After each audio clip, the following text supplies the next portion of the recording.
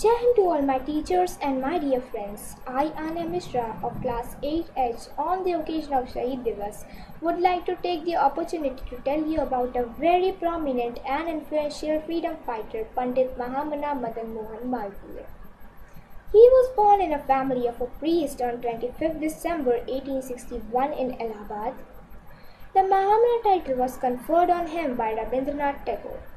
He was raised to be a scholar, was also a successful lawyer, but today he is remembered for his contribution to building of our new nation after liberating it from British dominion. Mahamana was a freedom fighter of the first rank.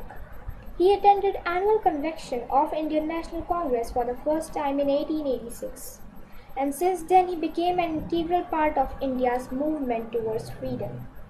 He was elected the President of Indian National Congress 4 times in his nearly half a century-long association with the party.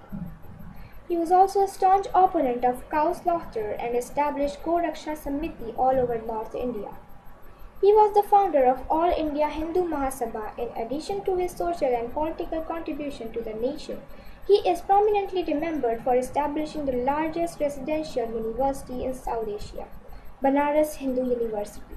Proud to say that the most of my extended family has been alumni of this grand university, including my parents.